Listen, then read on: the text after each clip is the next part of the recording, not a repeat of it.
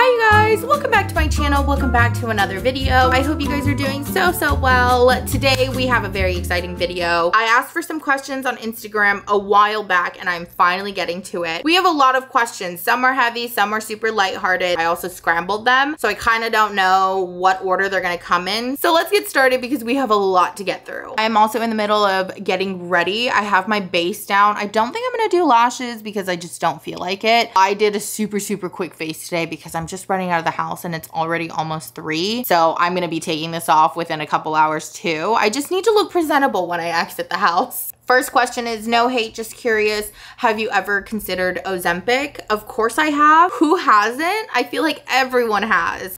If you're not familiar with Ozempic, it is a medication that came out to help diabetics. And then I think celebrities got a hold of it and then it just kind of spiraled and turned into this huge snowball. There's also other medications that are like Ozempic and other ones. Something about like semaglutide and Wegovy and there's so many options, you guys. They've also made medications that are like Ozempic, but not so much like Ozempic because it's just supposed to help with weight loss. So it's not taking away from diabetics. And you know, I think all of that stuff is amazing. If you want to lose weight and you're struggling, I think it's a great way to boost. However, as much as I've considered Ozempic and all those other things, I've also considered the side effects that come with it, the money that has to go with it. And I just don't think that I've tried hard enough. Like, I've lost weight before. I just went through a lot and I ate and I gained it all back. So I know I can if I really tried. If I had the money, I would. Shoot, I would do it in a heartbeat. I would not even hesitate because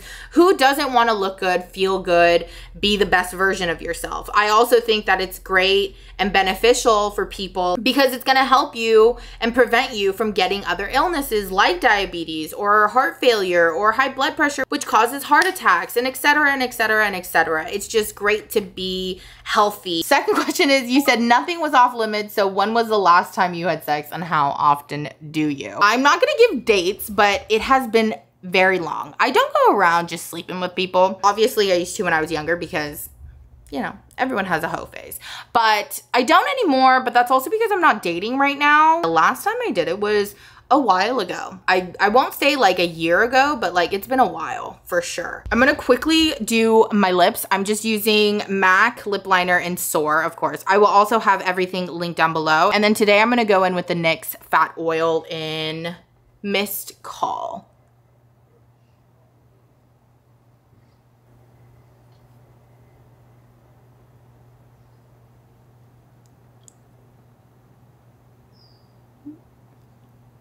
Continuing on to the next question, how have you dealt with mean girls and women who are conniving and jealous?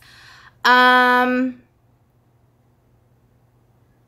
know, I'm not really around mean girls or conniving, jealous women a lot. Most of the time, I usually deal with them the way that I deal with children when they're annoying. Just ignore them. Yeah. What are you gonna do? You know, like, are you gonna fight them for their own insecurities? Because clearly they're insecure. I don't know what you're insecure about, but you're insecure for being jealous and conniving or mean because you have no reason. There is no reason to be mean, conniving, or jealous unless someone gives you a reason. Even though jealousy, I feel like, is a personal issue, you know? So I'm just like, there's no way of dealing with them. You just don't deal with them. That's my best advice because I think that's how I deal with them. That I just don't. You're not worth my time. All you do is radiate negativity. Like, you stink of negativity and I just don't have the time or the energy to give to you. How do you forgive your parents body shaming you? I have so much resentment towards my mom for pointing out things that are now insecurities, things I didn't notice before. I'm so sorry that your parents have made you feel that way. That is honestly extremely, my heart breaks for you because I know the feeling. The best advice I can give is to tell your parents. I think the only thing that helped my mom, because she used to do that a lot, is I had to tell her. I was like, you're being extremely hurtful. Like, I just want you to know that if you continue this, I am not comfortable with you. Like, all you're doing is breaking my trust between us, our relationship. You're just chipping at it more and more and more because my body and the way that it looks has nothing to do with our relationship, but it sounds and feels like you are taking the size of me and the way that I look and using that to grade how much you love me. I think what helped me understand and kind of work through it was that I understand the logic behind it. So with that, I was like, hey, I get it, but you're not helping me. Next question is, in the era of dating versus not dating, how to come back from it? I'm 36 now. I didn't understand this question too much, but I feel like I get it a little bit, so I'm gonna try to answer it the best that I can. It's hard, okay? It's really hard. I think the best thing that you can do is put yourself out there. Obviously, that's very hard. You can use dating apps. Dating apps are extremely helpful. Not that they're the best, because obviously I have not had good luck, but a lot of people have, and it's better than not having anything. I think the best thing that you can do is just be 100% yourself. I think if I enter dating right now, I would just be 100% myself, like unapologetically. I used to be very like adapt to the person that I'm with, but I'm so over that phase. I am like, if I date, I'm gonna be 1000% myself. If you don't like me, then you don't like me. Like, we're not gonna get far anyways, because I'm not gonna fake it in our relationship. I don't have time for that bullshit. So we're just gonna get right to it. This is me. If you don't like it, then you don't like it, and we're not compatible. And I think that's the best way to look at dating, because you want to find your better half, and you're only going to find your better half if you are portraying the most honest version of yourself. Okay, you guys, I will keep answering throughout the video. We still have a lot of questions to get through, but I gotta get out of this house and I gotta go get some lunch because I am starving. So let me figure out what I'm doing with my hair and figure out an outfit, and let's get out of this house. Okay, so I didn't end up leaving the house because I ran into something and then it just was so time consuming. So I'm going to stay home, but that's fine. I have lots to do. I actually have to clean my room, but I wanted to show you guys some stuff that I grabbed last week when I was over at Kim's,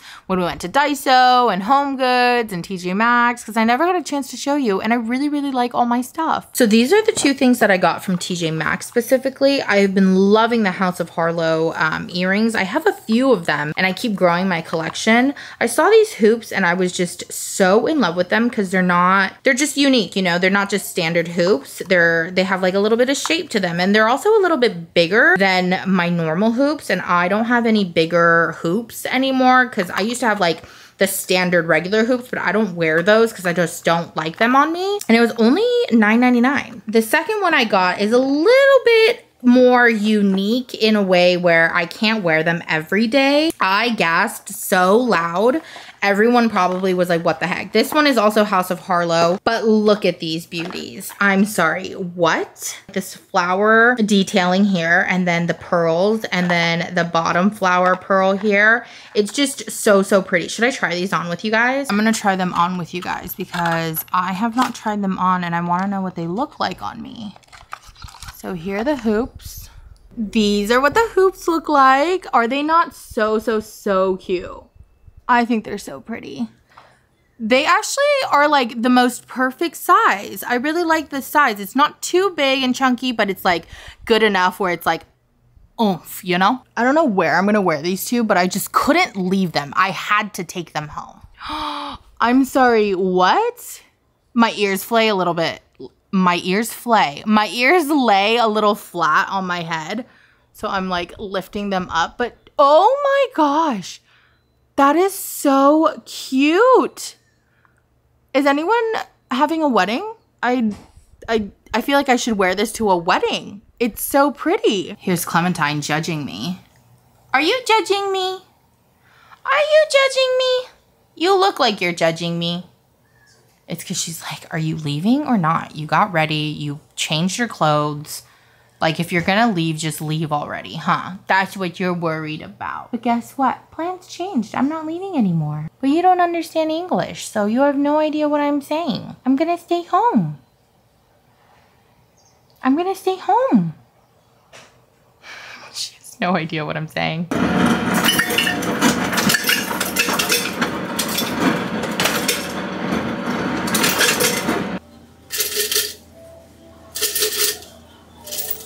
They're not small enough.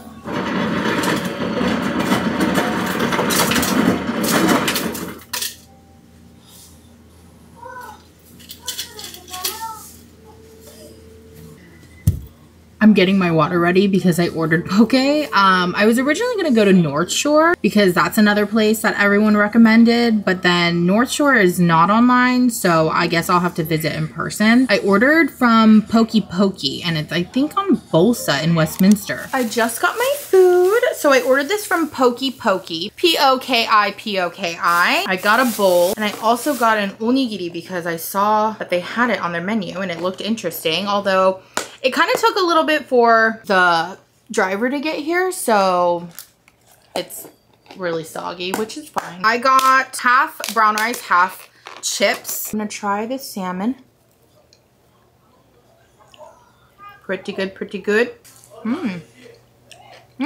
I really like it here. But while I eat lunch, I want to go through some more questions with you guys. How is the running journey going? Hasn't started yet. I don't know if I'll get to it, but I'm gonna try. And if not, there's always next year. Along with that, the next question is, what goals have you accomplished?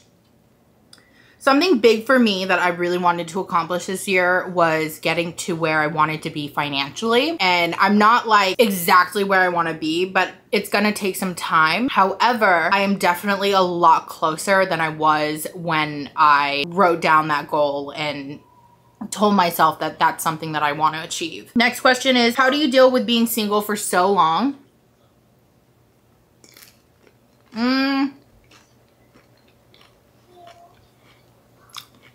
Naturally, I'm gonna have times when I get really sad and really lonely and all up in my feels, especially when I see like my best friend and her marriage, and I'm like, wow, like she's so lucky to have her husband, and when I see other people in relationships and just in general. But then I often remind myself that a relationship is not, me not being in a relationship doesn't take anything away from me. I'm not missing out on life because I'm not in a relationship. Does that make sense? It's like a relationship is only going to add to my life, but it's like I make my own money. I'm very happy. I have friends, I have family, I have Clementine. I'm not missing out. I would love to be in love. I would be so lucky to fall in love. But then logical me, I'm like, I'm fine. It really, sorry you guys, Clem keeps pushing her butt against the little tripod. How is your relationship with your parents? And how has it evolved? My relationship with my parents have evolved a lot from the time that I was in college to now. But then again, it's also been like 10 years since I was in college, you know? I definitely have more of a mature understanding now that I'm an adult and I make my own money and I pay for everything myself. I have a different type of respect for them. I've also healed a lot of traumas and like just a lot of things that happened between us, especially during my college years. There was a time where they almost kicked me out. There was a time that I felt they didn't love me for me. There was just a lot. I'm very close to my mom and our relationship was almost completely broken. I don't know if I can confidently say that we would have ever not spoken to each other, but I felt like that was going to be the case at the time. So I'm very grateful that I did stay home and I was able to mend all those things. And now when I leave, I feel like I have an even stronger relationship with my parents. Any advice on how to move on from a long-term relationship?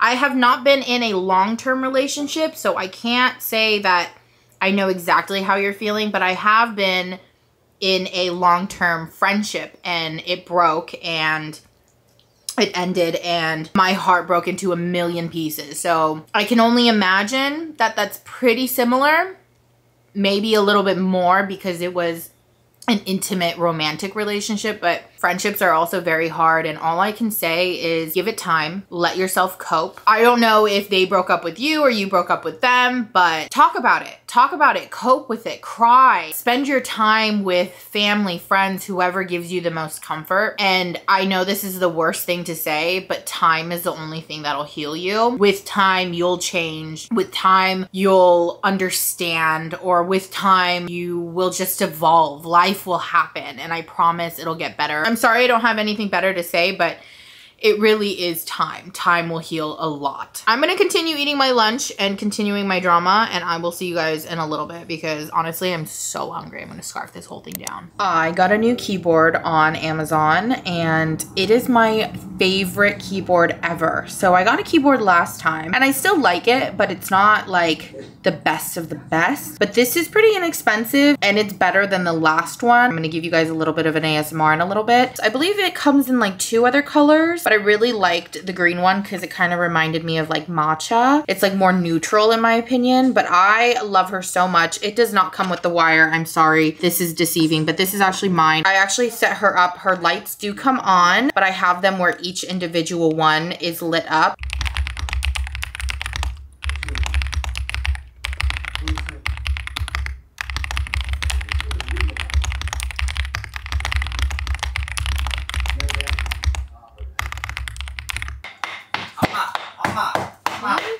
My mom is making puppingsu, so I'm going to have some. This one's mine. The little mini bowl. Collections complete. Wouldn't you? Wouldn't you? Wouldn't you? Wait, look at this stuff. Isn't it neat? What do you think? My collection's complete. So puppingsu is a Korean dessert. It's shaved ice. The original way to eat it is shaved ice with condensed milk with fruits in it, and there has to be pat, which is red beans. That's the pat, and the bingsu is the ice portion. Ew! Thank you, Emma. 내가 나? You're gross. Sensitive. And then you kind of like mash it all together and eat it together. So my mom made a little mini version.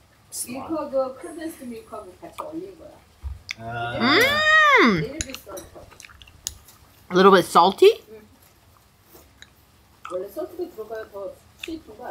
Yeah. The perfect way to end the night. This is the original. This is what it's supposed to look like. The red beans are pat, and there's like mochi on top, and there's bingsu on the bottom, and there's like 콩가루, which is roasted soybean powders at the bottom with another different type of Korean rice cake. This is what it's supposed to look like. I just don't like it because it has too much pot. Clemmie's eating her evening snack of the day. Huh, how was it? Oma gives her a snack at the end of the day. So it's kind of a routine. I'm gonna do my skincare with you guys and answer some more questions. We have a few left. We've gone through half. Now we're gonna go through the second half. Favorite lady toy.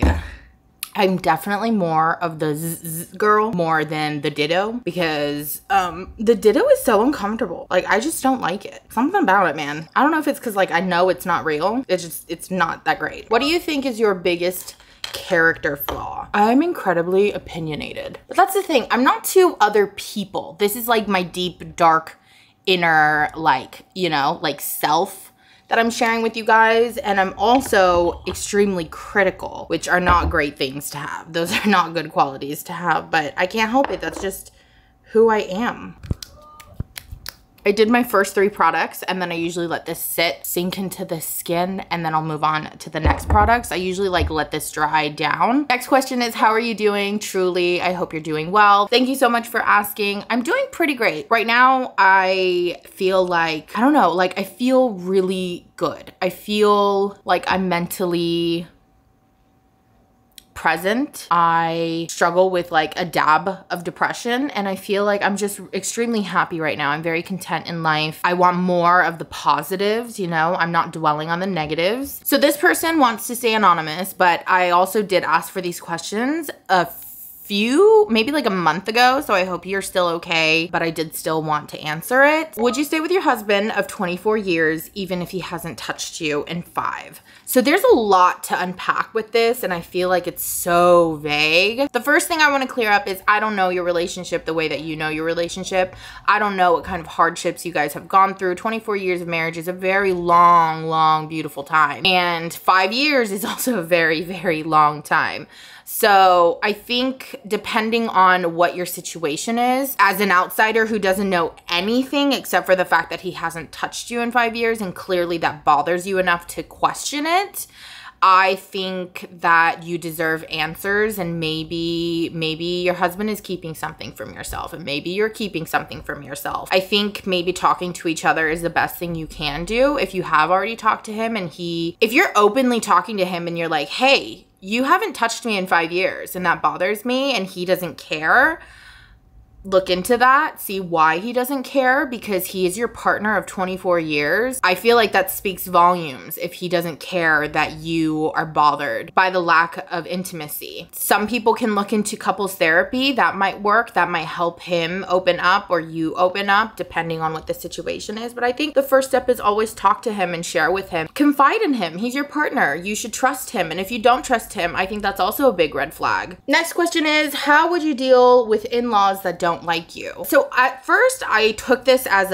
in-laws as only the parents-in-law, but then I realized in-laws can be so much more, like the aunts and the uncles and the sisters and the brothers and the cousins. It could be so broad. But I think if it was just the parents, I honestly would have an open conversation with them, because I'd be like, what's the problem here? Like, you can't, first of all, I would confirm with someone. Like, whether it's like I brought a friend to the party and she so happened to see the action happening, or like my husband actually saw like his parents do or say something and it was like obvious. I would make sure that someone saw it, because I need to know like if I'm crazy or not. And then after that, I would go and honestly tell them. I would ask them openly. I would just be like, is there an issue? Like, why don't you like me? And throughout this whole thing, I would have shared it with my significant other. Like, he should know that this is how I feel. And I'm hoping that he doesn't gaslight me into like not thinking that. But I would hope that he's on my side and he is trying his best to understand the situation. Obviously, no one is gonna feel comfortable if you're attacking their family, although you're the one that's feeling attacked. So I would want him to know how I feel and how I plan on resolving this issue. And the only reason I say I would confront them is because I gotta live with this man for the rest of my life. Like, he's in your life. I'm not gonna take you away from him. So we gotta work it out. Like, you gotta figure out a way. And if we can't come to an agreement or to a decent liking, then I'll just keep myself out of it. And if my husband doesn't understand that, then clearly you don't know me well enough, because you would have known that I would have tried my best to get on their good side, and I would have tried my best to understand why they are the way they are and why they feel the way they feel about me. If he doesn't understand, then you for sure don't know me, and I don't know how this is gonna last. My skin looks great. Okay, I'm gonna get in bed and I'm gonna start my Korean drama, because these days I'm a little old grandma and I sit down and I watch my little Korean dramas. Okay, you guys, it is time to end the night. We are going to continue. We're gonna continue on with the last 5 questions that I have. Has Kim ever vetoed a guy that you were dating? Vice versa, or do you not ask for opinions? I feel like we're very good at respecting each other's decisions and opinions. Also, at the same time, like, as much as I love my best friend and as much as my best friend loves me, unless there's like a serious reason, which I think we're both smart enough to have realized how serious it was, we just don't care. Like, if you like someone, just because your friend says, oh, I don't like them, doesn't mean that you're gonna give up on the guy, you know, if you really, really, really like them. But of course, we confide in each other. She won't ever openly be like, I don't like this person, but she'll definitely question me and like make me think for myself. And then, you know, you start to spiral and you figure it out, and then you're like, okay, maybe she has a point. And then you realize, okay, maybe I don't really like him. Thoughts on sex on the first date? I mean, honestly, do whatever you want to do. I personally don't. I think that having sex is an intimate act, and I don't like doing it with people who I don't care about. Now, that doesn't mean I've never done it before, and that doesn't mean that it couldn't happen happen again, because if I'm feeling it, I'm feeling it. But, you know, my intentions are never to on the first date. When will you travel to Korea? I'm thinking maybe summer 2026 with my mom. I would want to go sooner, but my goal is to fly us business class. Do you think people can still meet naturally, no dating apps, etc.? Of course, I think people meet on the daily through friends, through colleagues, through family. There's just so many opportunities. I think the only thing that we have a hard time doing is putting ourselves out there and making ourselves available to that. It's not that it's been successful or anything like that, but I don't think it's like impossible, because just because you're on dating apps doesn't mean you're gonna meet someone either. So I think the possibilities are endless. Last question of the evening, everybody. When are you moving out? How has that been progressing? It has been progressing. I am not going to share a lot of that until the time is here, but it is progressing. I know you guys are very excited for that next chapter in my life, and it's going to happen. But if anybody's excited, trust and believe I'm the most excited. But I will film every part of that journey so you won't miss out. I promise, I promise, I promise. If you guys have made it this far to the Q&A, I hope you guys enjoyed this vlog/Q&A. So thank you guys so much for watching. I hope you guys enjoyed this video, and if you did, make sure to like this video, comment down below, answer some of these questions for me, tell me your opinions, and make sure to subscribe if you haven't already, and I will see you guys next time. Bye!